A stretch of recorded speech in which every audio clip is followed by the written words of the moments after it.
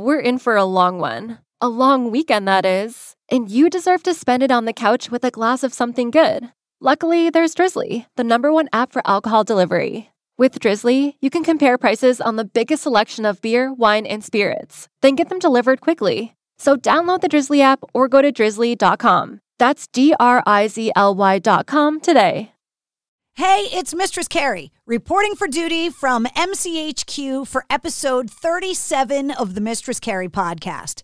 This episode of the podcast is sponsored by Digital Federal Credit Union, better known by all of us for so many years now as DCU. And not only is DCU a great place to bank at, but they're also a great place to work, and they are hiring for full and part-time positions. I know, it might be a very unique time to be visualizing yourself at a new job. I don't know anyone that's had to do that lately. But at DCU, they're here to help you make the change, along with offering a benefits package that includes 3 weeks vacation, a competitive salary, a generous bonus program, 401k plan with 100% company match up to 7%, tuition reimbursement, a student loan payment assistance program, and so much more. Sound good? To learn more about DCU and the career opportunities, visit dcu.org/careers. DCU is proud to be an equal employment opportunity and affirmative action employer. This episode of the podcast is also sponsored by MistressCarrie.com, which is where you can go for all of the details on the Mistress Carrie podcast and every episode of the podcast, plus every episode of the Situation Report, which gives you all of your headlines in rock, all the details in music, and everything you need to know every weekday in under 5 minutes. Plus, it's got all of the cocktails in the War Room archived episodes. And there's 118 of them now. But if you're looking for more, I've got more. Photo galleries, my blog, the events calendar that is filled with live streaming concerts from your favorite artists, and the official online Mistress Carrie store where you can get outfitted with all of my new gear. T-shirts, sweatshirts, beanies, shot glasses, pint glasses, mouse pads, koozies, and so much more. And if you're looking to get a hold of me directly, there's even a Contact Mistress Carrie button. Just log on to MistressCarrie.com for everything. Okay, this episode was so much fun. I know I've met Lance from Ashes to New before. They toured with Ice Nine Kills, and I know I've seen him at shows, but we never had a chance to really sit down and talk. And this episode of the podcast gave us that great opportunity. I got to check out his unbelievable collection of anime figurines. We talked about the band's music, including their latest album, Panic, that came out in August of 2020. How much they miss touring.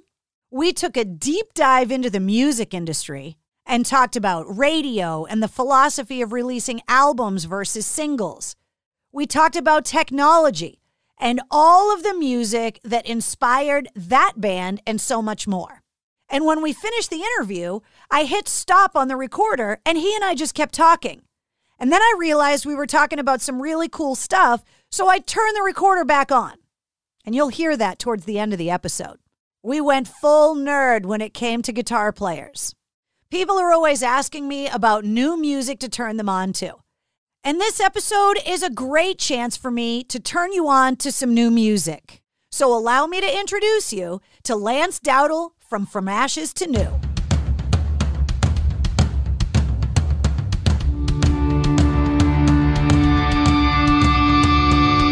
Hey, what's up? This is Sully from Godsmack. Strap on those boots, baby, because you are now in the trenches of the War Room with the one and only Mistress Carrie right here on the Mistress Carrie podcast. What's up? This is Joe Rogan, and you're listening to Mistress Carrie. Her hair so lovely, pretty eyes. Hey, this is Brent from Shinedown, and you're listening to Mistress Carrie. Hey, Carrie, go put your bra on, girl. Hey, this is Steven Tyler, and you be listening to the baddest bitch in Boston, Mistress Carrie. What's up? This is Aaron from Stain, and you're listening to Mistress Carrie. Hi, everybody. This is Dave Grohl from the Foo Fighters, and you're listening to the one, the only Mistress Carrie. Hey, this is David from the band Disturbed, and you're listening to the baddest bitch in Boston, Mistress Carrie. Hi, Bruce Dickinson here from Iron Maiden. Yes, indeed, Miss Whiplash herself, Mistress Carrie, is here to unchain your brain. Hi, this is Flea from the Red Hot Chili Peppers. You're listening to Mistress Carrie. This is Dennis Leary. You are listening to my favorite, Mistress Carrie. Hey, this is Corey from Stone Sour, and you have the privilege of listening to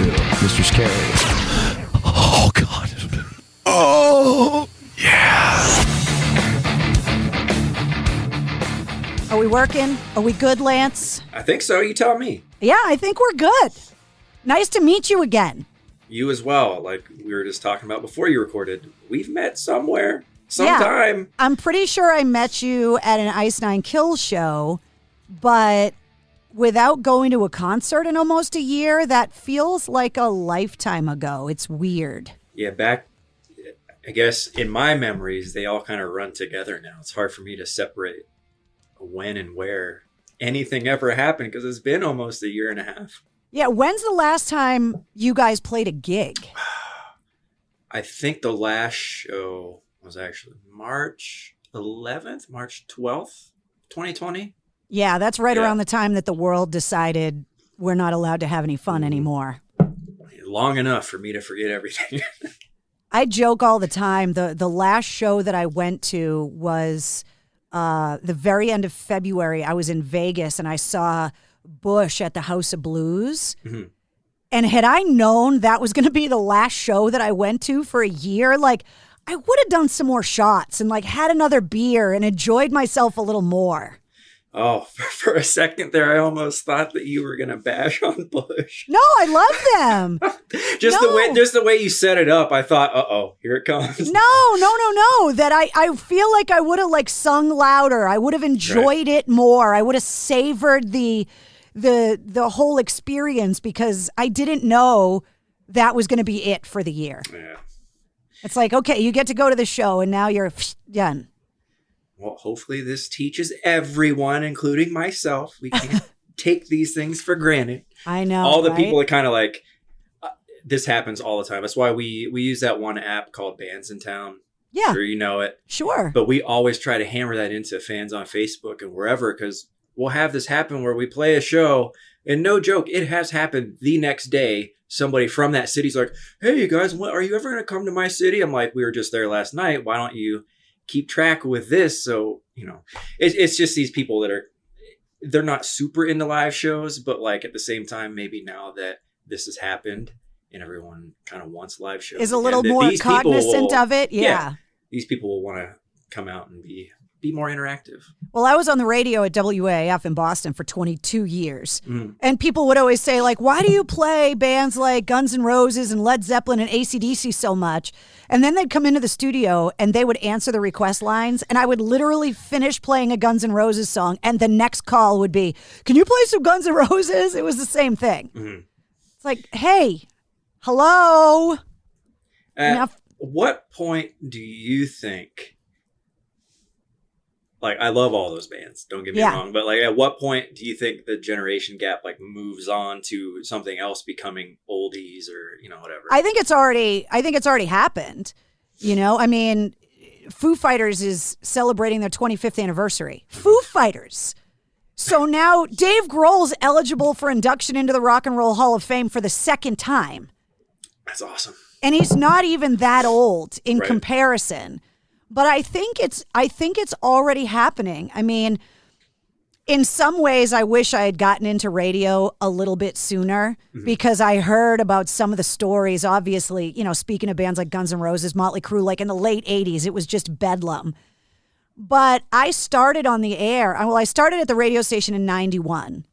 So I was there for that hair band to grunge kind of transition. But when I started on the air, it was 98. So we're talking about Tool, Korn, Limp Bizkit, Deftones, Seven Dust, you know, then getting into Disturbed and Linkin Park. All of those bands I just mentioned almost meet the criteria for classic rock now, which is 25 years to the date of its first release. So to answer your question, I think we're already there. The random thought just popped in my head because I saw it the other day on my timeline. And it correlates to this. Did you see that there was like now that's what I call dad rock? Yes. And it's kind of those artists. And what cracks me up is like, I've become, I don't know about you, but during COVID, I became one of those people that never used TikTok to now is addicted to TikTok. Right. Not so much that I'm generating videos, but just I'm in awe at the creativity that comes out of people that are locked in their houses with a cell phone, right? Yeah. And I love those videos where they have all of these clips of songs and they dare you to like not dance or not sing along to them or to see if you can test your knowledge. And there's all these like new metal compilations. And I'm like, I know the words to literally every one of these songs. I feel like that app is a blessing and a curse. 100%. Like you just mentioned the awesome side. There is a lot of creativity. I always hammer down on the bad side thinking like the attention span now of everyone in the world and just like how serious they take this stuff. Like, is this the way that we need to go? Or do we keep doing what we're doing? Like you see all these comments on other radio stations when they play stuff from TikTok. I've seen some not so good comments from, I guess, our target audience. You know what I say? Like they're not as receptive. Yeah. But at the same time, do you have to move forward? Like, do you have to evolve to this world? Otherwise, you'll be left behind. I'm seeing some bands starting to use it as a marketing tool and kind of getting out ahead of it. Mm-hmm. You know, it's kind of the video equivalent of Twitter, right? That it boils down your entire essence into a minute. And I think it's fun. I actually prefer the stuff that's not serious. Right. Just the regular people that are just like, once it starts getting into like, you can tell they had a $50,000 budget for their TikTok video. It's like, oh, come on. I just want to see people's dogs skateboarding. And like, it just makes me laugh because very few things in this world make anyone laugh right now, that everything has become so serious that I just want to be able to go on TikTok and giggle about stupid shit. It makes me happy. Yeah, we literally just had that conversation today. About 2 hours ago, I got off the phone with Matt because we were like trying to come up with a list of things that we can do to utilize ours now. Like it's barely just up and running for the most part. That's how mine is. There's a couple of videos of my dog up there. That's basically it. So we're kind of just brainstorming what we want to do business wise. So if you want to like just think music stuff that we can do, but also we just went off the deep end thinking about human psychology and how long these videos need to be, because people don't like minute-long videos. You only got 15 seconds. That's where your market is. Like, what can you do within this amount of time? What kind of funny videos can we do when we all get together in a few weeks? Like, we had a long conversation, but hopefully we're going to have a lot of TikTok content coming up in the next month. Well, the thing is, you know, did Fleetwood Mac sit down and brainstorm a guy skateboarding with a bottle of ocean spray? No. I mean, maybe we don't know. Maybe they did. But like what I'm saying is that I think if you try too hard, you overthink it and then you lose the spontaneity and the beauty of it as well. And it's like, you know, earlier this year, or actually last year, I started a video show on my Facebook page out of boredom because there was nothing else to do. Right. And I have a room in my house that I call the War Room. That's been called the War Room for 10 years since I bought the house. And it's where the bar is. And there's a wood stove in there. And it's got all my military memorabilia from my family and my trips as an embedded journalist in there. So it's just super cool. And so I was like, hey, and I'm going to go live on Facebook tonight. Join me for a cocktail in the War Room. Well, it's turned into a video show that's got 117 episodes now. And it's turned into a thing. And I call it my happy accident. So what I'm saying is that sometimes really awesome things happen, not because you sat down and brainstormed and planned the hell out of it, but just because it just kind of happens that way. And I think sometimes that's better. Yeah, that's exactly how it happened for like the very first TikTok we ever posted. It was kind of when TikTok started getting like super, super popular. Like we made an account. I'm just like, you know, our first video, I'm not even gonna think about it. I just bought this onesie at the store for my cat. I'm like, all right, let's do this. And all of a sudden it's got like 500,000 likes. I'm like, what? when did this happen? It's so weird. It's so funny the way that some things take off, and and don't you feel that do you just have a cat? Is that you're locked in the house with the cat right now? With 4 cats, yes. 4 cats, just you? Me and the girlfriend. Okay, I was going to say, like, is there a girlfriend involved? Did you have to get strong-armed into the 4 cats? But do you find yourself having full-blown conversations with them? Like, I think I'm starting to go loopy with the dog because I've been in the house too much. See, the thing is, we don't think it's loopy. So after all this is over and we're in the real world and we're talking to animals, maybe then they'll think it's a little bit crazy. But for now, it's completely normal. Totally normal. I was really excited to talk to you because I've been talking to so many different bands and musicians, and depending on the longevity of career, depending on how many albums, depending on the geographic location of the artist and all the band members, everyone's COVID experience has been different. Mm-hmm. And from what I'm gathering, with you being locked in the house with 4 cats and the girlfriend and talking about how the band's going to get together in a few weeks, you guys have not been able to be together through this whole thing. Is that right? We did one time a couple months ago. That was it, just for a week, just to get some ideas going for things that we can do in the meantime of preparing to be locked down again, which hasn't really happened yet because we don't live in California. But at the same time, we're just kind of preparing for the worst, as just in case scenario. So we have a few things in the works, and then we haven't been shut down again yet. So just gonna be safe about it. But we're getting back together in a few weeks to do some writing for some new songs. Go ahead and get the jump start on some new material. Since we're just kind of sitting around, why not go ahead and do that? Where are all of you guys? Kind of like the triangle of Ohio, New York, Pennsylvania. So it's not that much of a pain in the butt to get together, but some of the bands have been like separated by like countries. Yeah. Mm-hmm. And just it's physically not possible to get through immigration and to be able to pull it off. Mm-hmm. At least you guys, it is possible. Right. So we have no excuse. Well, other than the global pandemic. Right. I mean, there is that.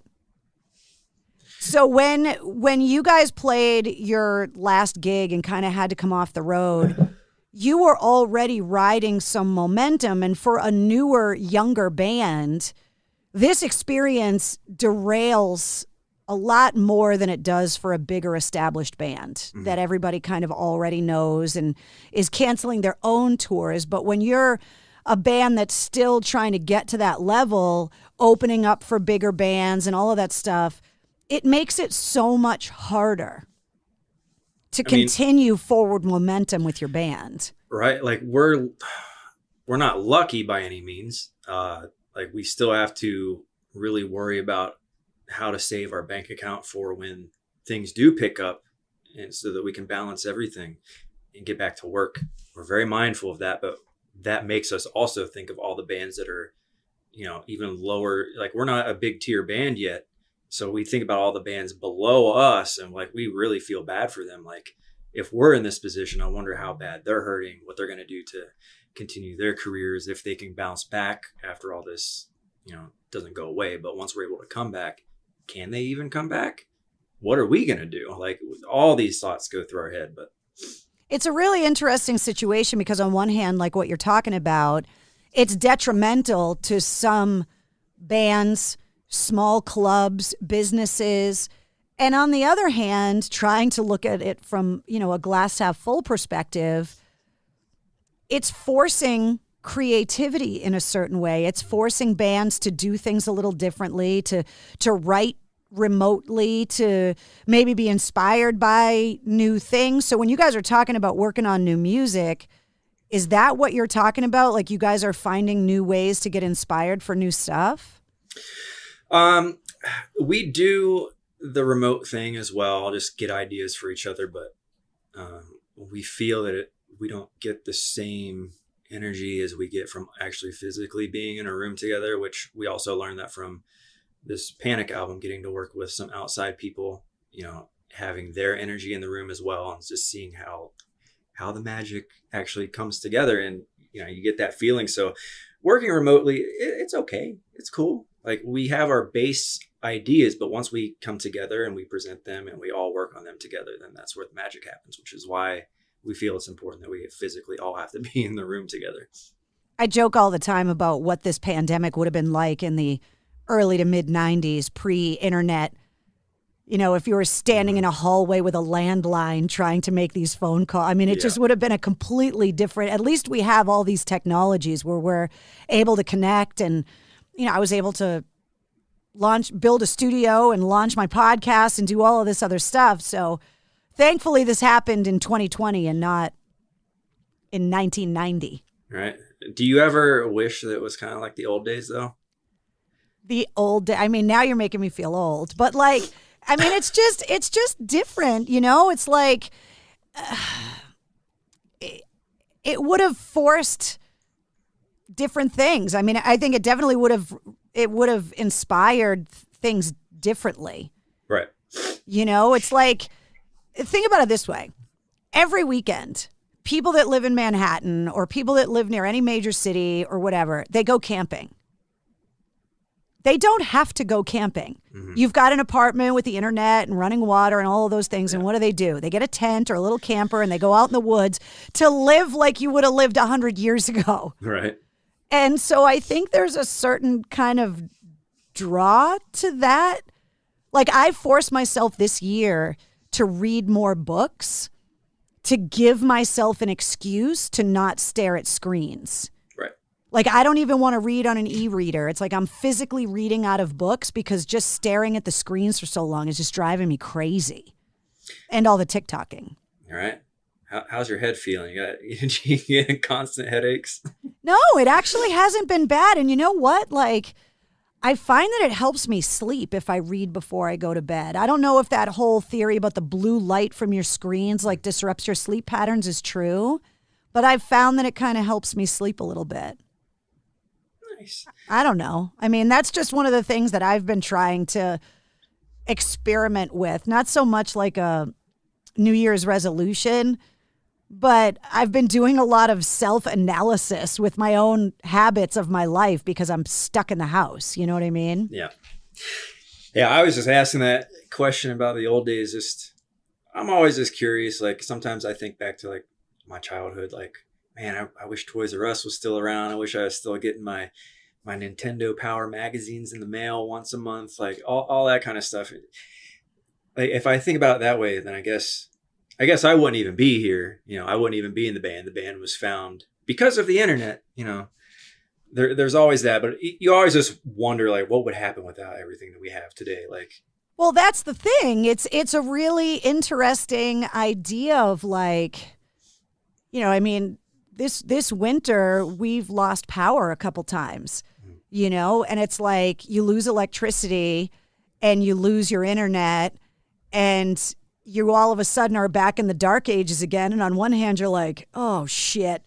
And then you're like, oh, this is quiet and kind of nice. And then the backup generator in my house kicks on and all of a sudden everything's back on. It's like, okay, it's not like it used to be, because back then I would have been burning candles all night. And so it's like, I don't know. I mean, I definitely don't feel as isolated as I probably would. You know, and one of the things that keeps coming up on the podcast is none of us really have any idea what this is doing to all of us mentally. Little kids, older people. I mean, we know that addiction issues are skyrocketing, that suicides are on the rise. This much isolation is not good for anybody. And I feel like a lot of those things would be even worse, I guess, if we didn't have these digital means of staying connected. So right. I'm kind of grateful, I guess, that the technology is there. Absolutely. You know? Yeah. And it's nice to be able to talk to people and to be able to see them as opposed to just being on the phone. It makes me feel more human. Mm-hmm. Like I always get to play, like you were saying, glass half full type of stuff. Do you ever think that maybe it's not the greatest thing to have all these connections? Like sometimes, like talking to all these people, like seeing all this Facebook stuff, like eventually like makes you feel more lonely because you can't actually have that right now? Yeah, I mean, that became a thing when Instagram really hit, that people were showing their best life. Mm-hmm. And most of the time it wasn't even their life that they were Right. sharing. And so all of a sudden it made you feel bad about yourself. But that argument's been made, you know, especially for girls, you know, with images of female beauty in magazines and TV. I mean, that's been decades old, that it makes you feel bad about yourself, that you're not quite as good as whatever it is that you're seeing. But I think for me, the worst thing about the last year or probably few years is like people are more apt to put the things that they think down in a tangible way, meaning political stuff or whatever, like on Facebook, where you never would have known how racist Uncle Ted was at Thanksgiving. Yeah. And now that you're friends with him on Facebook, you know what a douchebag Uncle Ted is. And it makes Thanksgiving harder when you're sitting across the table knowing that Uncle Ted is a dick. It's kind of funny. That's actually the topic of something we may end up writing about. Well, you guys write a lot of songs about this kind of stuff in your music when you're talking about self-isolation and kind of all of this stuff. It doesn't surprise me that your band would find inspiration in kind of all of the stuff that's going on right now. Yeah. Like that particular situation is just like one example, because we want to take it in a more attitude-y type of way. Like this past record, Panic, was, let's say it was heavy lyrically, melodically, and some of the music was really heavy, but it was a lot of sad boy hours going on in our brain. Just, we never really invited people into our heads to see why the previous albums were the way they were. They were more like underdog. Yeah, we can do this. Don't give up. We never let people into our own heads to see why we had to do that. So that's what Panic was. And then this record, I mean, with the whole pandemic and us just like seeing all this bullshit on our phones, like you just said about Uncle Tom, we're like, oh my God, fucking Uncle Tom. Like we just want to write about Uncle Tom. Right. Like I don't want to be at Thanksgiving with that guy. I don't want to deal with that guy. Yep. It's just changed a lot of the way that we all kind of see each other. Because in some ways, you're trying really hard to put your best face forward, right? With that unattainable life on Instagram. And on the other hand, you're putting stuff out there that you should never tell anyone because it makes you look like a total asshole. Right. And it's like, can't there be some kind of a medium in there where you just show your real self, flawed but not totally an asshole, and show the good things but not photoshopped to make it look completely sanitized and perfected? It's really it's too strange. difficult for them. I know. I know. It's just like reality TV, that it's just not really real anymore either, you know? Yeah. Which is why I love things like podcasting, because while it uses a lot of new technology, it goes back to the basic commonality with the human experience, which is just sitting down and having a conversation with someone. Yeah, and I love it so much. And having been on the radio for so long, over so many years, I met the most amazing people, the most interesting people that have done the most unbelievable things. But when you're on the radio, you have to condense all of these conversations because you're playing music and there's commercials and there's contests and all of this other stuff. And so, you know, like as soon as you and I connected today, I was like, you know, is there a time that I definitely have to let you go by? Like, do you have anything to do that I need to make sure I shut up by a certain time? And you're like, no, whatever. And so being able to just sit down and have a conversation and just let it go wherever it goes is incredibly refreshing. And it's so human that it's just nice. Human? What is that? I know. It's so weird. So one of the things I want to talk to you about with your band, and it kind of goes back a little bit to the bands that we were talking about earlier that are just now hitting like the 20-year-old, 25-year-old, is that before that, bands bounced back and forth with inspiration from, you know, here in the United States, there was blues. And then it started turning into rock and roll. And then the European bands were inspired by the American blues artists and recycled rock and roll. And then it came back to the United States and inspired everything. this last generation of bands and your generation of band moving forward, they also have this experience of being inspired by a completely different genre of music, meaning rap and hip hop, which ironically took its inspiration in a lot of ways from rock and roll in the early days and those rock records they made the samples out of. How do you see this now moving forward to like the next 20 years? And what other flavor is going to get thrown in there? Because rap definitely changed the trajectory of rock. I mean, there's no argument there. Right. I mean, how many new artists now have I seen in the past like year? There's Hyra the Hero. There's a new one, Adrenaline. Is that the one that I'm thinking of? I think so. Zero, I think. There's all kinds of new artists coming forward with a lot of rap influence. Obviously, I mean, we're obvious. That's how with Linkin Park being around that's just how it was. Like you said, generation. That's us. The next generation. Who knows? It's hard to say if the rap thing is gonna last in rock for a little bit, because everything kind of cycles. What was the big thing? The 90s influence was big, like 5 years ago? Before that was the 80s. Everything kind of recycles. So I don't really know where we're headed exactly, because at the same time where generations repeat themselves, they also kind of outdo themselves at the same time. Like with lyrics, music, everything, it's not so simple anymore. I think about this all the time. Like, man, I wish I was a musician back in the 60s where you just played some easy stuff and you just wrote. Not saying it's easy. Like, there's a lot of color in the lyrics and stuff, but like people nowadays have to push themselves so hard to outdo lyrics, outdo the sounds they've been producing. Like we always use Bring Me the Horizon as an example of like genius in the sense of like sound design and stuff. Like we actually just saw a TikTok earlier that they explained how they put an elephant into their song Teardrops.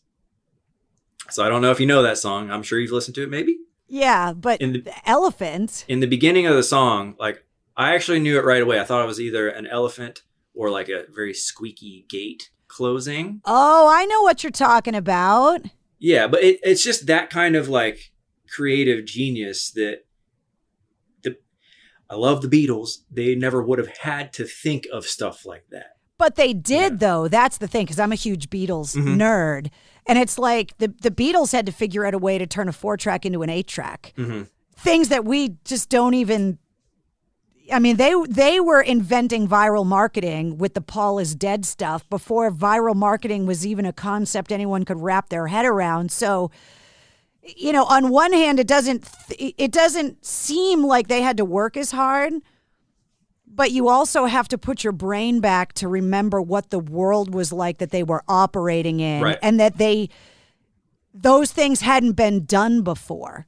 Right. The way that artists can use Pro Tools now, it's like, well, they had to figure out a way to kind of have Pro Tools before computers were a thing. Yeah. That's what I'm saying. Like, take that mindset 20 years from now. Right. But sometimes I also think, like, have we peaked out? Like, it can't be possible, but at the same time, sometimes you think that like, okay, we have all these programs, like how can you take this any further than it's already been taken, But what I love is that artists will then go back and they'll say, an artist like a Lenny Kravitz or a Dave Grohl, they have such respect for the old technology, the tube amplifiers, the analog boards, all of that kind of stuff, that I think when you get to the point, and I have no musical ability, so I want to preface this, like I grew up in the marching band, but other than that, I cannot play any instruments, I can't write songs, but I feel like as soon as you kind of find that wall, then it's like a ping pong ball, then you have to kind of bounce in another direction, and I love it when people will hit the wall with new technology and then go back and try to infuse older technology back into it again, because you can make anything perfect with a computer, but why make it perfect. Like, it's rock and roll at the end of the day. It's not I don't really like perfect. No. Exactly. That's what I'm saying. And it's like, when you're live, unless you guys are lip syncing and playing to a track, you're never going to make it as perfect as the record, nor do your fans want it to be, right? Exactly. I mean, our fans already know we will come out. We will come forward. Obviously, we're not playing the keyboard parts live, and we don't have a bass player. That's track, but our vocals, everything that we actually play is 100% real. Yeah. We would never want to fake that. Like, what's the point of even being on stage, really? Like, well, that's the thing. Like, good luck with a live record. It sounds exactly like the studio record, because you're just really not. And you go back and you look at some of the most prolific live performances in rock and roll, or the most amazing live albums, and there's all kinds of flaws in them, quote unquote flaws, but that's what makes them cool. Yeah, absolutely. You even like remember those flaws too, and like sing along with them as they're flawed. It becomes just embedded in your brain. Like, that's how it should be now. Right. Like, I love it. Yeah, and there are some instances, where you look at somebody like, like a Peter Frampton or somebody who actually ironically became more famous because their live record was so good. Mm-hmm. Which, is kind of what, like, to become famous as a rock musician because your live performances are so good and not even what you did on a studio album. You don't hear those stories all that often. Right. But we've all had the experience of walking out of a show, having just seen maybe an opening act that you never heard of before, but they were opening for the band you really wanted to see, and you walk out going, holy shit, those guys were great. Right. We're fortunate enough to have, I don't ever think of myself highly. I'm a super humble person. So when fans come up and tell me like, wow, you're like one of the best live bands I've seen, like, I have your records, but like how do we get your like live performance into a record? Because it's not the same. So yeah, I totally get what you're saying. Like, apparently we're better live than in the studio, even though we try our best in the studio, but for some reason it just comes across better live. I don't know why. Well, I think part of it, and this is an analysis for me and what I do, like podcast versus live radio, right? Mm-hmm. Is that, in that moment at the concert, that for that 45 minutes, hour, 2 hours, whatever it is, that everyone is experiencing the same thing at the exact same time, which in a world where everything can be pre-recorded and everything is a replay or,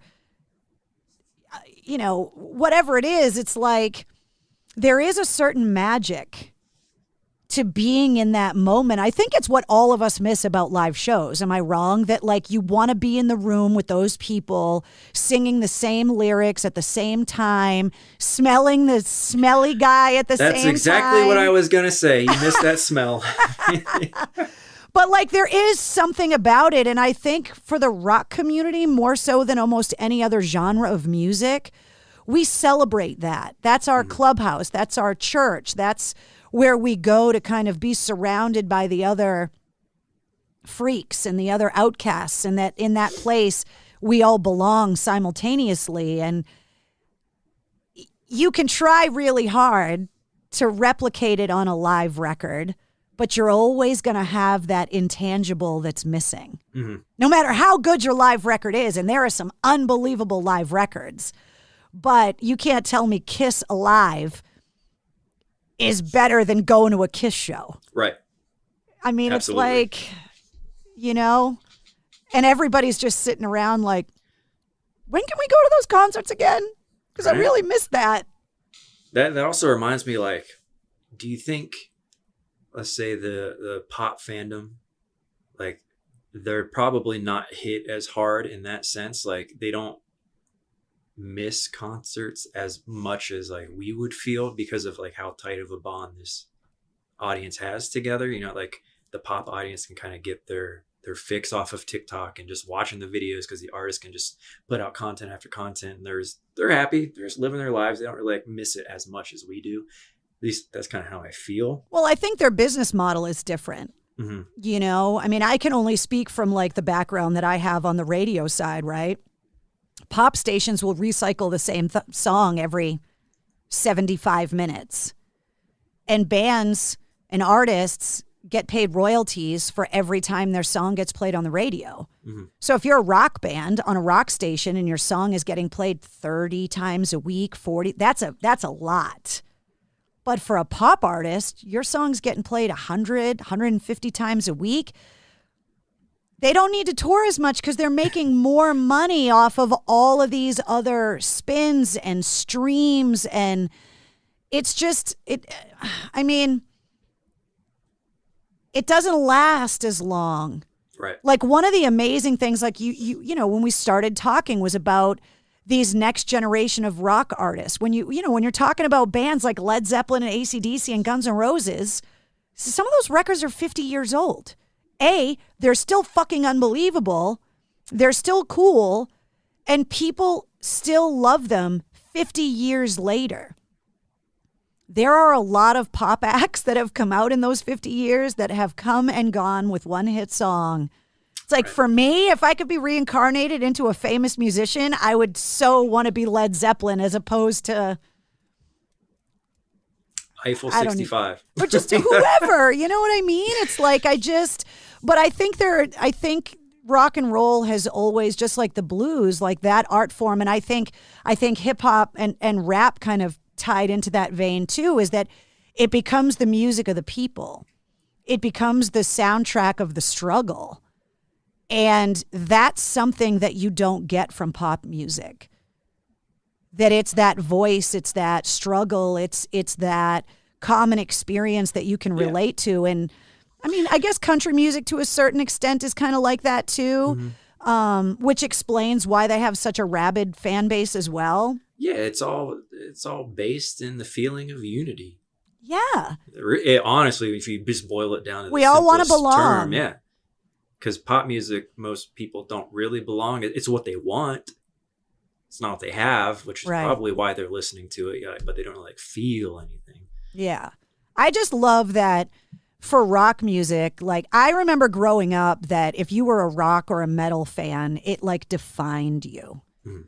Like, I remember being such a metalhead that the idea of even liking a band like U2, it was like, no, I'm a metal fan. Like, you can't put that chocolate in my peanut butter. Like, the music you listen to kind of defined you, what you wore, and that part of music has kind of gone away, where I think technology has kind of shown us all that our musical tastes are a little bit more broad. The concept of like a guilty pleasure doesn't really exist anymore, because it's like wherever you find the inspiration. And I just think rock fans, I think, are a lot more open-minded to that stuff, that it's like they can appreciate artists that are experimenting with different things and that are willing to try things, that they're willing to listen to artists that consider themselves a rock band that don't have any rock, quote unquote, instruments in them, like a Apocalyptica that's cellos, or I mean, they're willing, or The Who or something, where it's just like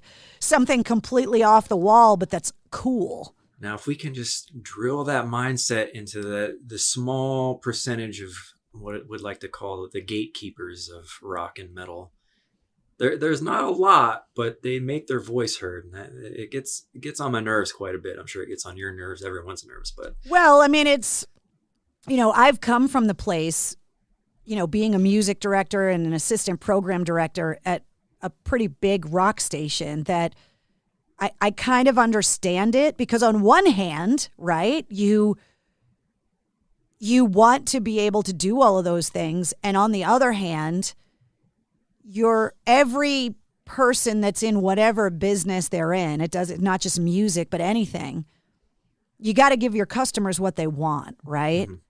And so it's like, on one hand, you want to be able to say, look at all this new stuff, check out this crazy invention, look at all this amazing stuff. And on the other hand, if your audience wants this, you can't make them want that, no matter how hard you try. And it's this really weird quandary of like, look, if they want to listen to Guns N' Roses, you're not going to convince them otherwise.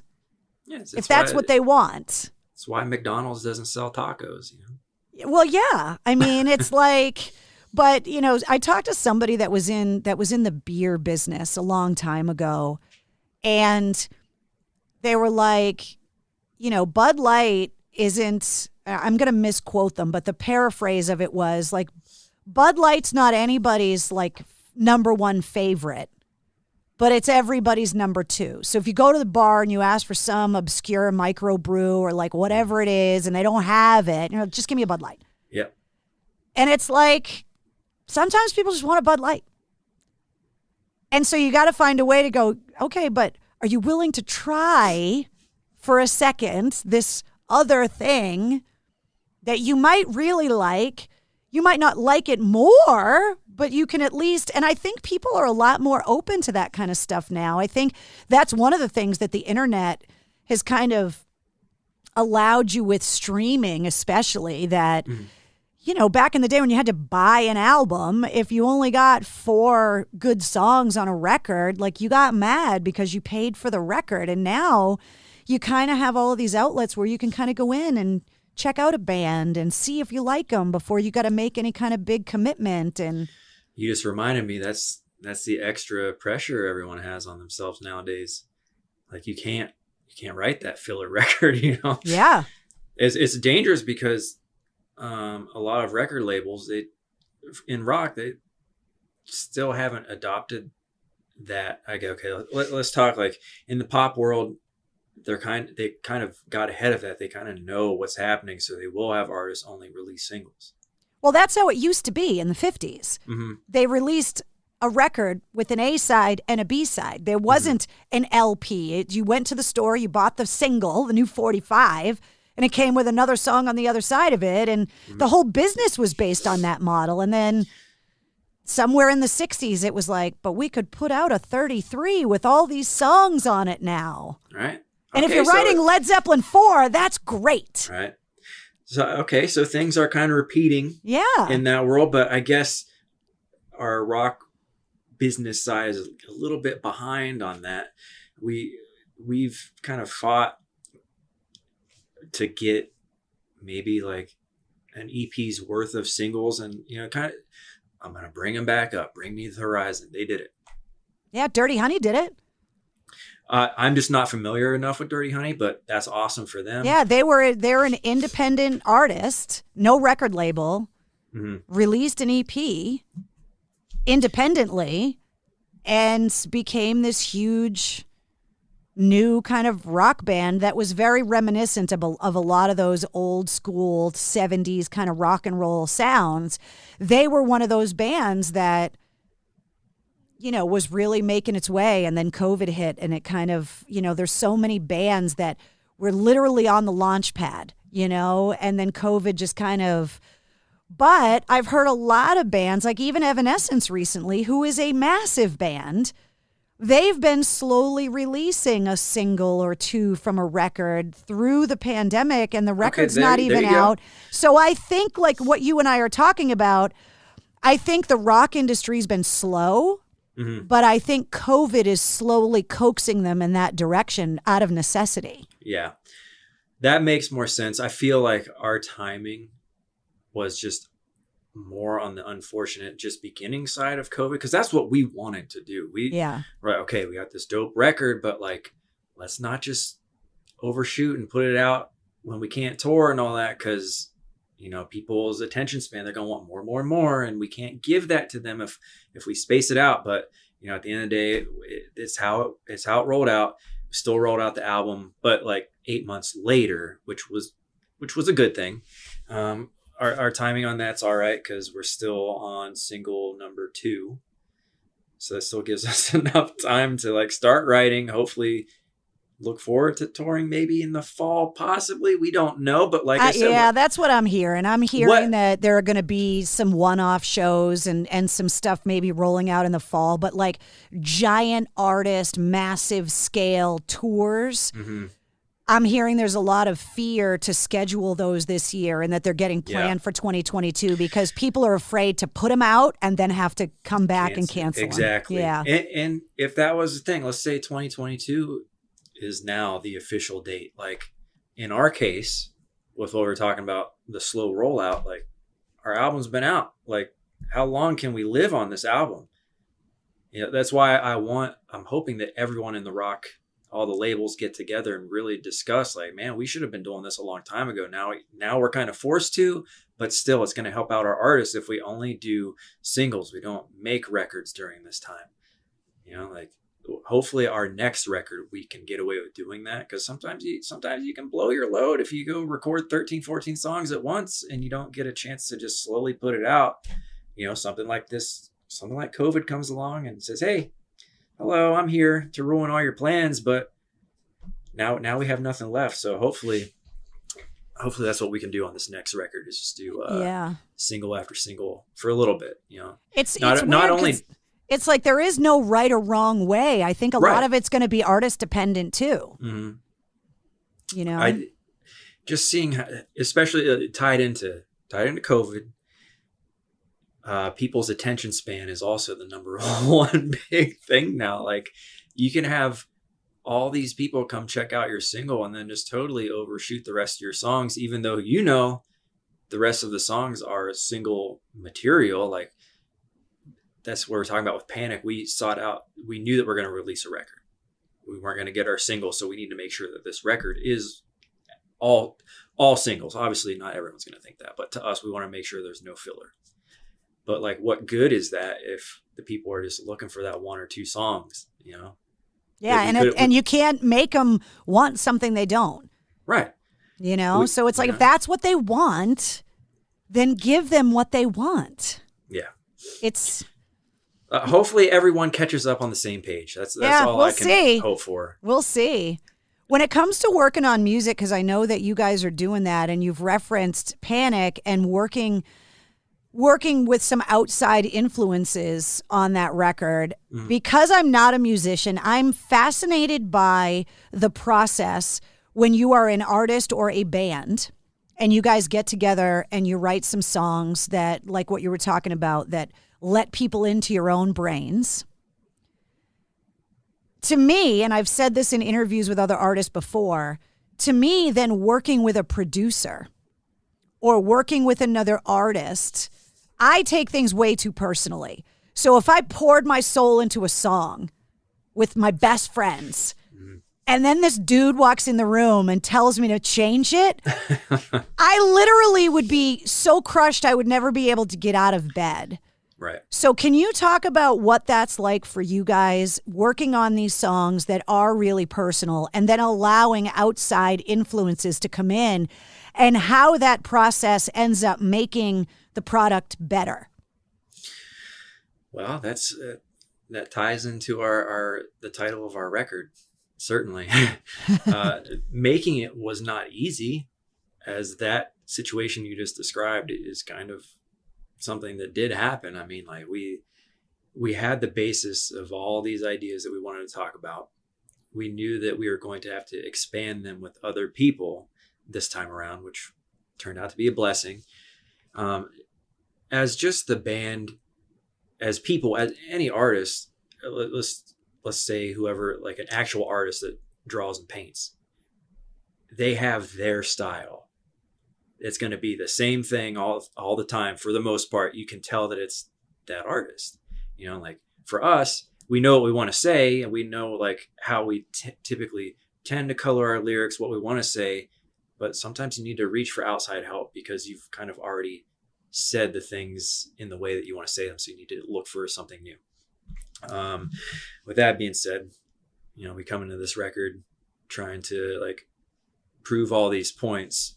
And then we did have the producer kind of look at this like, yeah, this is trash. Probably get rid of this, get rid of this. And when there were some lines that we thought that we worked so hard on, that it just wound up going straight into the garbage, where it's like, oh, the feels. Ouch. Yeah, like I can't imagine, as somebody that's not a musician, I can't imagine what that would feel like. Yeah. It's hard to say like what the producer's motives are behind why it would be trash, whether it's like this doesn't work for the current consumer, if it's business, or if it actually truly is trash. Either way, the producer's job is to be helpful, and that's exactly what they were on this record. Like it took us going through those those little ouchies to get through and come up with a good product. Like they had an awesome workaround, just getting to know them as people and how they work. It just made it all easy to become friends and really to shoot the ideas back and forth to see what's good.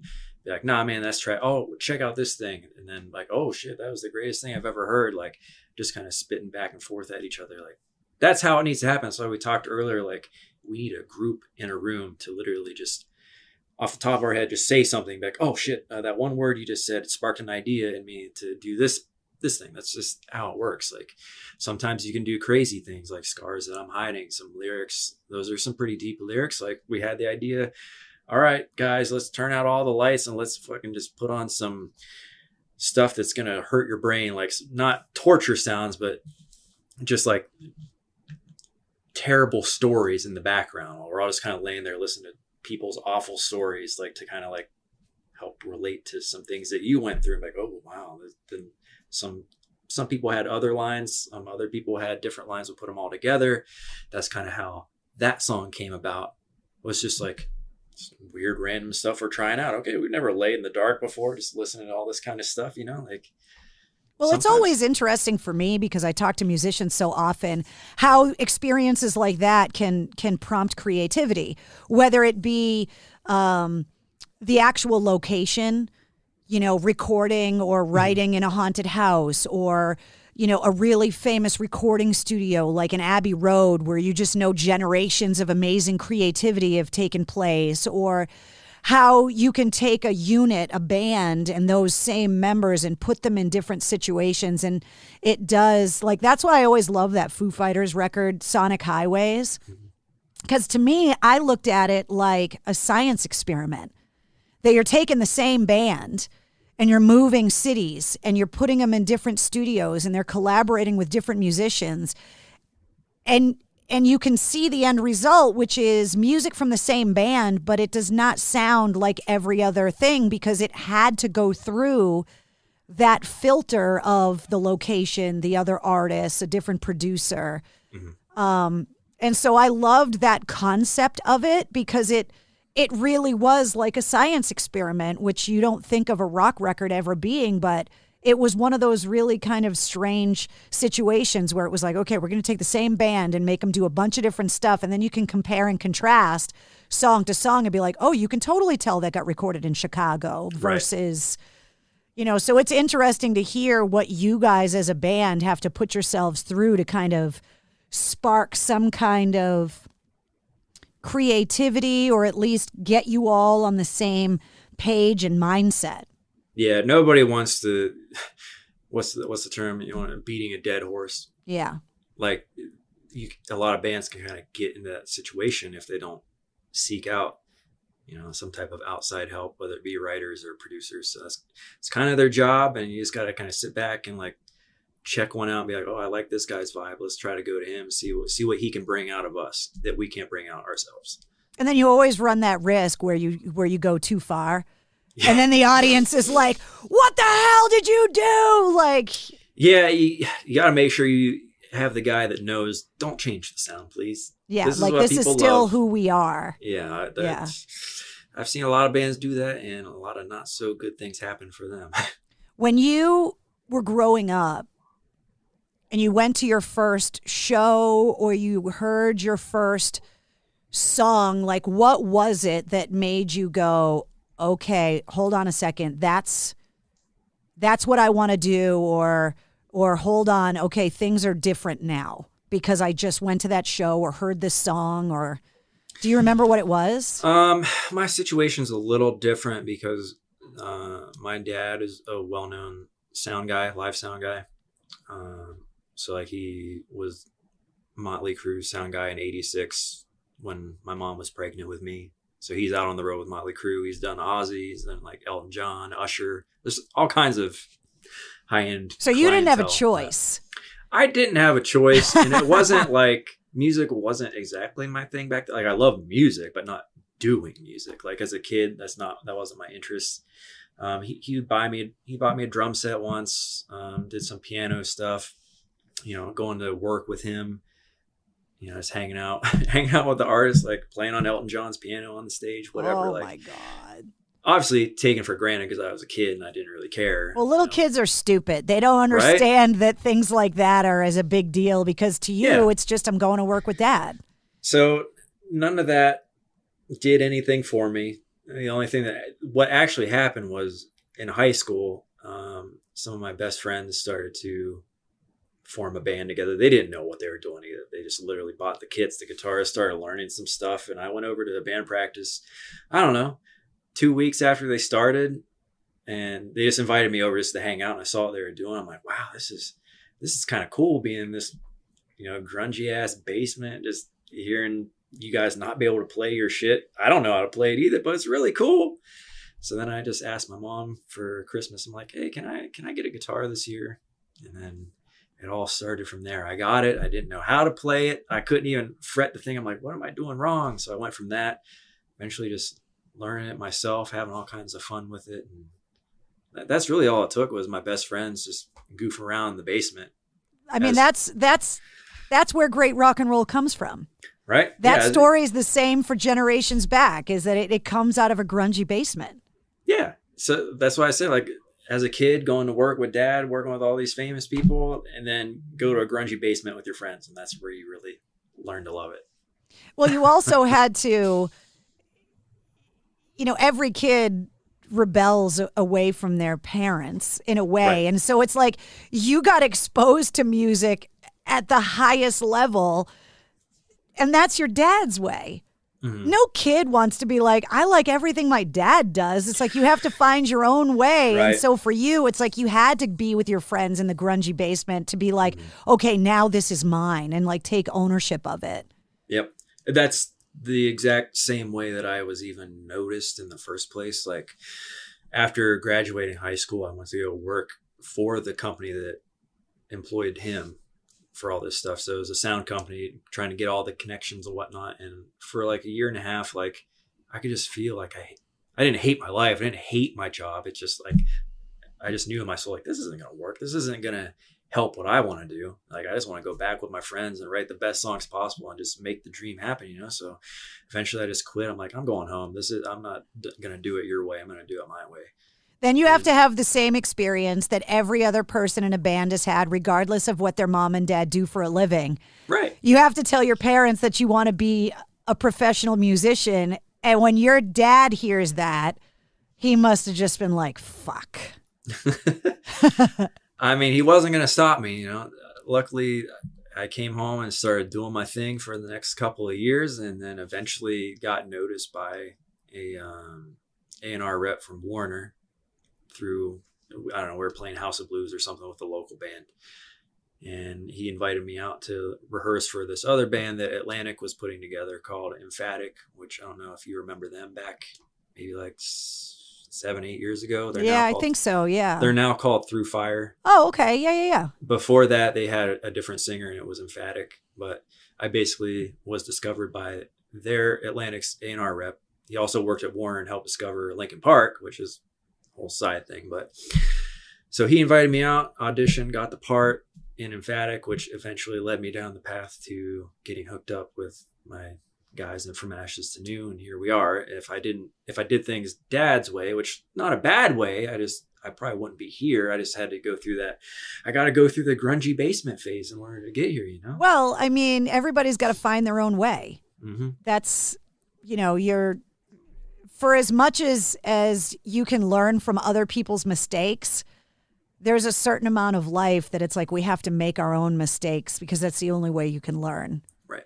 I mean, if that was the case, no one would ever burn their hand because they would have believed the person that said the stove is hot. And yet every person has burned their hand because they were like, you don't know what oh, fuck, that really is hot. Sorry. Okay, I get it. It's like, you have to do it. How much fun would it be if we just listened to our parents the whole time? It's like, that's what rock and roll is. It's like that you don't want to listen to anybody else and what they're telling you to do. I mean, that's where the art form comes from and why it still speaks to so many people. Right. Taylor Swift, she's huge and has an amazing audience and whatever, but it's like, it's not quite the same. No, you like, once again, you just kind of described where our head's at in the writing game, of how everything is, you know, at the core of what rock is, you know, the whole anti-establishment. And yeah. Which is why we're such an amazing community. Yeah. You know, which is why I think more so than any other genre, you know, people are really going out of their way to like support their favorite bands in ways and do what they can, because it's like we feel like we're all kind of in this together. And that's why I just love this community as a whole. And it's like, you know, we are all the weirdos or whatever, but we're all in it together. And that's what's cool about it. We don't care if you don't think it's cool. We're here. We know it's cool. So we're, you know, your opinion means nothing. Well said. Which is what I love about it. I want to ask you, because one of the fascinating things about being able to do these interviews and being able to see the other person is to see where they're at in their house and the stuff they have. And I don't know if you did it on purpose to show off what's behind you, or if that's just accident, but what is going on behind you right now? This is my Twitch setup. I'm in the corner of the room. My girlfriend gets the prime real estate next to me, where it's like she's got the fancy camera straight onto the stuff behind you. We're all giant nerds. We watch a ton of anime, so these are all statues I collect. That and the important piece over there, all the guitar stuff. Yeah. You know, I'm a very simple man. I'm just a big nerd. Love this stuff and playing guitar. That's it. That's not a bad thing. No. So what are some of the, because they're small from my vantage point. So what are some of the things that are back there? All anime statues like Naruto and Demon Slayer, stuff like that. So if there's, I don't know how many weebs are part of your audience. Oh, but... trust me, there will be plenty. Okay. Trust me, there will be plenty. That's why I was asking, because it looks really cool. Yeah, it's pretty cool at night. Got it all. Bought some lighting for it and stuff. So on my Twitch stream, everything's like lit up all neat like. Is that some of the things you've been doing while you've been locked in the house with your girlfriend and the cats, is like making your, because I've been doing that too, is like you're locked in the house, so you want to make your environment more comfortable, and you're getting to some of those things that you never had time to do? Exactly. It's both more comfortable, and like even doing the Twitch thing, like it's a way to kill some time. But then at the same time, after a couple months, you're like, why am I doing this? I should be putting all my effort into this. And like my brain's all over the place. So like I do enjoy Twitch, doing my thing, but like I'm back in the mode of like, all right, I gotta get back to work. What's serious, like writing new songs and whatnot. But so what, when the band gets back together in a couple of weeks, are you guys going into a studio, or are you going to go to somebody's house, or how is this going to work for you guys?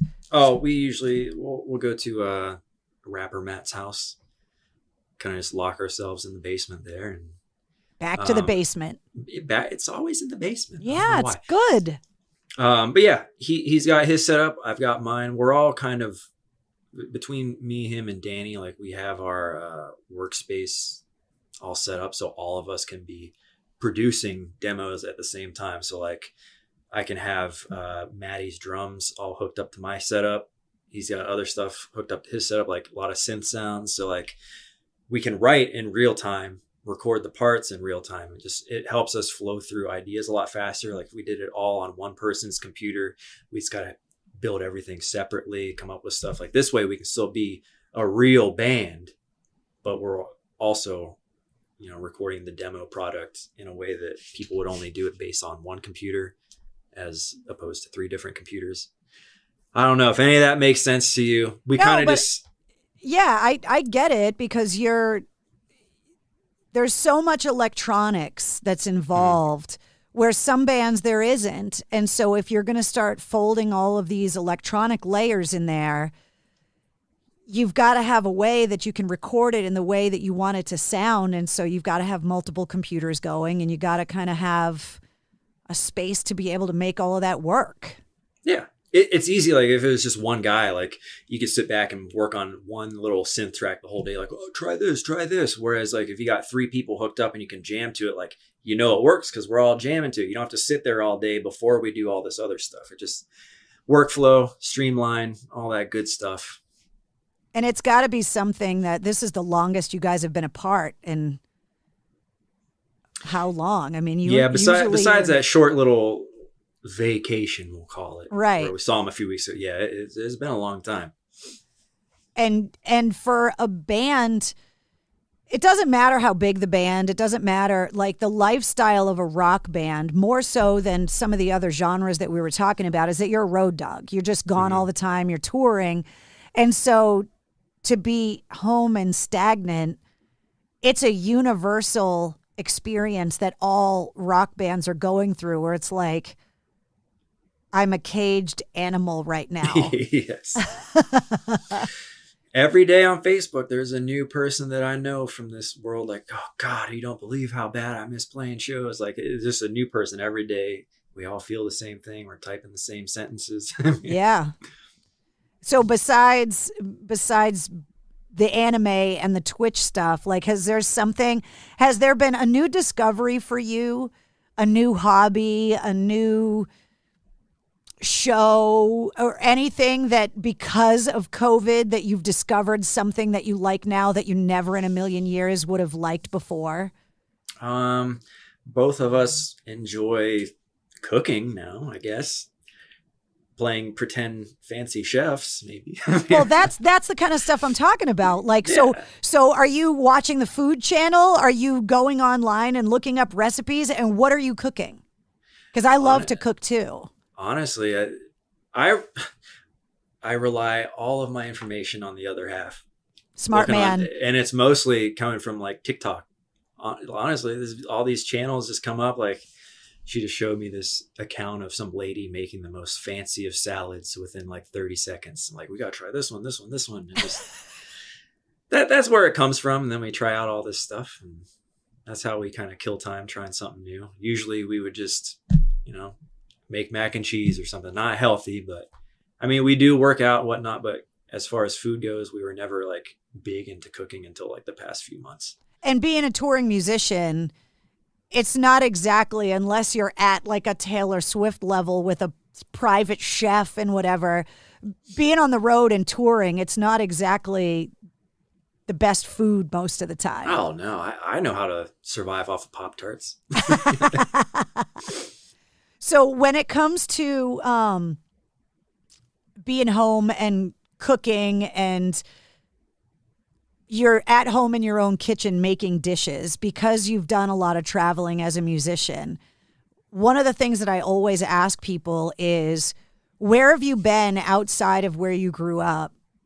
Whether it be another country, another part of the country that you had a chance to kind of go look around and travel to, that you're like, okay, this is awesome. Because when we're all finally allowed to get the hell out of the house, people are going to want to go on vacation. Mm-hmm. So where would you suggest? Where have you been that you absolutely loved? That's easy. That correlates exactly to all the stuff behind me. Like we did a week-long thing in Tokyo a few years back. So, I mean, obviously I love the culture there. I love the food even more. That's kind of like where a lot of our recipes are all Asian inspired food dishes. So yeah, I would suggest Tokyo. That's my favorite place in the whole world. And plus, it's not Tokyo, but somewhere else in Japan, they just released Super Mario Nintendo World at their Universal. Oh my God. So it's like walking straight into a giant Mario game. It's awesome. I need to go there. I think it opens up. It opens up in February or March, I believe. So once you can travel again safely. See, now I want to go to the Star Wars one for the same reason, because it's like, having grown up in that kind of universe, it's like, I want to walk through Star Wars in real life. Like, I need to see that. I haven't even been to Harry Potter World yet. Neither have I. The last time I went to, is it Universal? I don't think it was open. So I didn't get to go. I went to the Simpsons World. That was interesting. I've never been there either. That was pretty cool. Just because, I mean, you just grow up watching The Simpsons, who we've all learned have basically predicted everything that's going to happen in the future. Right. It's like the Simpsons have already decided the future. It's just, we just haven't caught on to the fact that they're psychics. It's kind of scary. They are our Mayan calendar. Yeah, exactly. Well, I really appreciate you being so generous with your time. It was so nice to actually meet you for real. Like I said, I think we met once, like in passing, and it was just really quick backstage. And, so to be able to sit down and have a conversation about the band and kind of how this is affecting you guys and moving forward. And I just look so forward to being able to meet you in person and to hear this music that you guys are going to be working on. Like, I just can't wait for what's coming. Well, I really hope that by the time I actually see you again, it's not like I'm with my walker. I'm like, I think I've seen you somewhere before. Wait, do I know? Wait, let me get my glasses. I can't. Who are you? I know but I have to just think about it. And as a rock fan, I'm so excited about all of the amazing music that I know is coming. It's like everybody right now is a pregnant friend. There's going to be this amazing baby boom in 2021. Right? And then I know there's all this awesome music coming too. So at least we have that to look forward to. I guess you really could consider all the rock bands this year as pregnant moms. Seriously. So hurry up and give birth already, will ya? Right? So that's where the episode was supposed to end. Talking about pregnant moms. And I hit stop on the recorder. And then he and I just kept talking. And then we started talking about guitar players. And then I had to turn the recorder back on. Hold on a second. I was trying to say goodbye to you, and you dropped the name Nuno Bettencourt as being one of your favorite guitar players. Absolutely. And now there's no friggin' way that I can end this interview without you talking about not only Nuno, but the guitar players that have inspired you, because knowing the band that you are and the music, like, I would never have imagined that Nuno was going to be the first name that came out of your mouth. That's what I love. Like, people do not know what to expect out of me being I guess you'd consider me a new metal player, maybe something like you. Well, you're really, a new metal player, because technically new metal was like late right? 90s, right? I'm the new. Yeah, but people don't typically correlate that with hair metal and shreddy. Well, there was a time, like, I remember the 80s, right? I was young, but I was there. And then in the 90s, it became cool to trash on the 80s. Mm-hmm. And that you got made fun of if you found any love for that 80s music. And then eventually people started to realize that not all the 80s music was terrible, that there was a lot of great, amazing stuff that came out. Absolutely. And it wasn't just all about Aquanet and sequins and spandex. Like, there was a lot of great stuff. And like we were talking about earlier, that these cycles go through. So when you and I were saying goodbye to each other, when Nuno's name came up, I was like, wait, shut up. So yeah, that whole world to me is that's really what got me to the level where I'm at. Like, Nuno, obviously Van Halen, right up there. They're both number ones to me. Paul Gilbert, all three of them are like my number one of that whole time frame. Like, I love them so much. I would never be the guitar player that I am today if I wasn't, learning their craft. I mean, it's interesting when I talk to Nuno that when I talk about Eddie Van Halen, I call him Eddie Van Halen. Mm-hmm. When Nuno talks about him, he calls him Edward. Mm-hmm. And I just know it's out of a respect thing, because Nuno holds him in such high regard. And I never even thought about it, but I picked up on it when he and I were talking, because he was like, well, it all begins and ends with Edward for me. Mm-hmm. And I was like, Nuno calls Eddie Van Halen Edward. And I'm like, so that just level of respect, And then Mike Mangini told me a story about how Eddie Van Halen was complimenting Nuno's playing to him when Nuno wasn't in the room. And it's like, so when you get all these guitar players that hold each other in such high regard to be so complimentary to each other, and you're talking about how these are the guys that inspired you to play in the first place. Yeah. I mean, like, today's generation of like crazy guitar players is a little bit different for me. I've kind of like, I've not given up on that world. It's not the same as it was, but I'm more into songwriting nowadays. But like, as guitar craft goes, that was the height for me, was that era. Well, and it goes back to what we talked about earlier when it comes to breaking new ground, right? Mm-hmm. With technology. I mean, Eddie Van Halen changed the game and changed how guitars got built because guitars didn't do what he wanted them to do, so he made one that did. Yeah.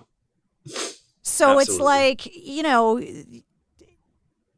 you gotta change it in some way. I mean, would Jimi Hendrix have sounded the way that he did if he played the guitar right side up? But that's just how he learned, so that's just what he did, and it just totally changed the game. Yeah. I'm not sure what, I guess a modern version of that maybe would be Muse. I know that they've done some crazy stuff with their guitars and whatnot, putting like synthesizers inside the guitar and like some weird pads and stuff, really cool stuff. Well, there's a guy like Tom Morello that was like, wait, I'm going to pull the plug out of my guitar and just drag it down the strings and see what happens. I mean, there are always those visionaries that look at it in a completely alien way. Yes. Like everyone else looks at the guitar and sees the guitar the way that it is. There are certain people that look at it and see it as the way that it could be. Yes. I think today's generation is so math based, if we want to even call it that, like just create, like we got to have the craziest number of strings on a guitar and just like tap in a certain pattern. It's all math based. That's why I personally enjoyed where I came from, where everything was based on feel. Like Van Halen, you can try to copy him. You're not going to sound like him. Like honestly, we did a cover of Beat It. We never released it when we were doing all our covers. That was the last one we did. It was after he died. So we were like, all right, let's try a cover of Beat It. I think you guys would sound great on it. I'm going to try my best to honor him in guitar playing, but like it sounds close, but no one can sound like him. You can try all you want. Well, Nuno told me a story on the podcast. For anybody that's listening that didn't hear it, go back and listen to the Nuno episode. He went to the studio where Van Halen was practicing, and Eddie gave him his guitar that was plugged in with his cable, that was hooked up to his pedals, that was running through his amp. Yep. And Nuno played it and was so mad that he still sounded like Nuno. He was like, it was the one opportunity in the world for me to play like Eddie Van Halen, and I still sounded like myself, and it was so upsetting because there's only one Eddie Van Halen. Yep. Only he can sound like that no matter how much of his gear you're playing through. It just doesn't matter. Yeah, everyone's got their signature thing. One has Zakk Wylde playing. Nobody else really has. Oh, hell yeah. No one has that sound. Yeah, absolutely. And he's one of those guys that it sounds like he was born to just play the guitar. Like he was probably born with it already in his hands. Because even when he's just sitting around, it's like he would come into the studio and come on my show and he would plug a guitar in and I would just put the fader up while we were talking because he would just noodle because his fingers just had to be playing all the time. And then people would text into the studio and be like, stop talking. I want to hear what he's playing. And then I would stop talking and then he would stop playing because he's like, I'm just screwing around. I'm not even playing anything good. And I'm like, no. We're all sitting here just listening to you play nothing because it's awesome. Oh, yeah. I still watch both Zakk, Van Halen. I watch videos from like back in the 80s. Like, I don't even know how many views it has, but like the main solo video of Zakk with Ozzy back in, I can't remember the year, but I watched that a good like 3 times a year to get more inspired to keep playing and whatnot. Well, imagine you're an 18-year-old kid and Ozzy says, hey, I want you to be my new guitar player. P.S. You're filling the shoes of Randy Rhoads. Mm-hmm. I mean, what? Yep. How does that even happen? I don't know. He did it, and he did I know. He did it, and he was so young. How young? He really was 18. Yes. That is or crazy. 19. Yeah, but he wasn't old enough to drink. Not that it mattered being on tour with Ozzy, but like he was a kid. Oh, that's insane. No pressure. Right? No pressure at all. You're still just reminding me like why today's music is the way that like I hope guitar can kind of get back to that. Like, and I'm guilty of it too. I'm just stuck in like the songwriting avenue because that's where I feel I need to be because guitar playing isn't quite as relevant, but we do have people making it relevant again. Like we were just talking about Jones.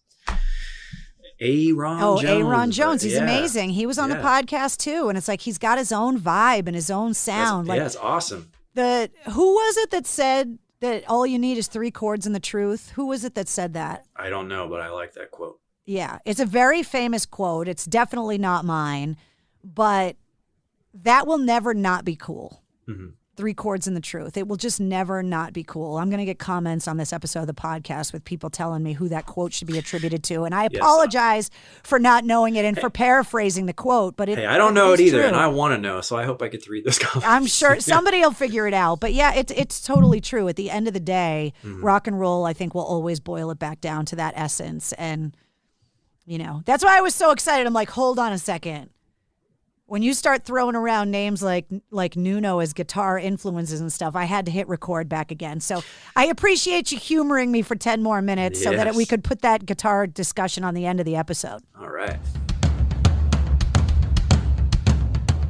Okay, now the episode can end for real. Lance Dowdle was so awesome, and if you want to get a look at his Twitch, all of the links for him and From Ashes to New are in the show notes of this podcast. As is the custom playlist for episode 37. For every episode of the Mistress Carrie podcast, I put a playlist together of all the music we talked about. And this playlist is epic. There is so much music in it. Huge thanks once again to Digital Federal Credit Union at dcu.org and mistresscarrie.com for sponsoring this week's episode. If you liked what you heard, don't forget to hit subscribe so you don't miss anything with the Mistress Carrie podcast. New full-length episodes come out every Wednesday. Plus, every Monday through Friday, you get the Sit Rep. The Situation Report is all of your rock news, music headlines, and industry info in less than 5 minutes. Who doesn't have 5 extra minutes? And if you don't mind, leave a 5-star review and a comment. And don't forget, every Tuesday night at 8:30, join me live on my Facebook page for Cocktails in the War Room. The Mistress Carrie Podcast, a proud member of the Pantheon Podcast Network.